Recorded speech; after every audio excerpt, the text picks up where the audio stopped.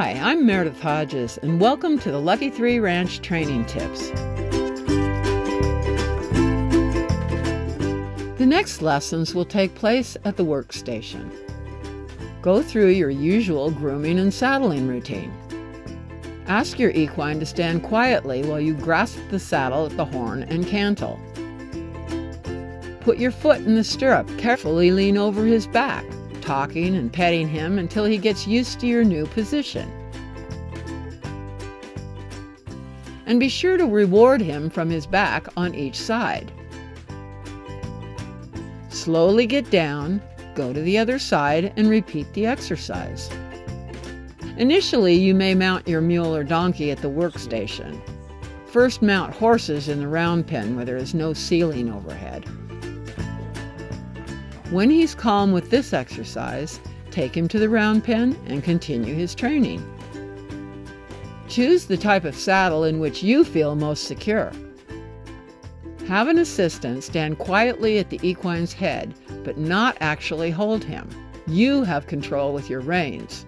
Your assistant will stand by for safety. Ask your equine to stand quietly with soothing verbal communication. Grasp the saddle at the horn and cantle, and then boost yourself into a standing position at his side with your foot in the stirrup. If he spooks or bolts, let go of the saddle but maintain your hold on the left rein so you don't lose him. Quietly and firmly ask him to whoa, and then try again. When he finally stands still, reward him lavishly and then put him away. Next time, hang off the saddle on the near side and run your hands all over the far side of his body. Do this on both sides. Add swinging your leg over his back. Stay low with your upper body, leaning forward, and offer the oats reward from each side. Dismount on the opposite side from which you mounted each time. When you mount, drag your right leg firmly against his body. Move your leg gently up his hip, over his rump, and down the other side to the stirrup. Settle slowly and quietly into the saddle. Rock your weight from side to side. Continually reassure him by firmly but gently touching him all over his body. Lean forward and ask him to take oats from your hand on both sides.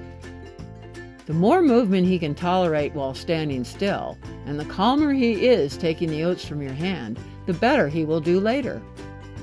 Do only as much of this in any one lesson as he can easily tolerate. Always try to end your lessons on a positive note and do not get in too much of a hurry. That's usually where the trouble begins. Each time you dismount, always take both of your feet out of the stirrups first. Practicing good technique will keep your equine safe and comfortable during all his lessons.